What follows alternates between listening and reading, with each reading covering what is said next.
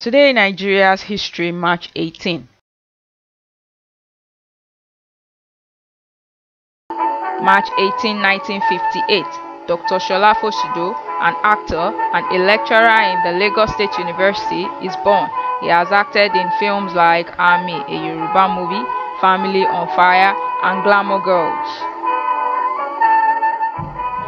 1935, Ambassador Segun Olushola, television producer, broadcaster, diplomat, and creator of the popular 60s television soap The Village Headmaster, is born. He was Nigeria's ambassador to Ethiopia and the Organization of African Unity during General Babangida's regime.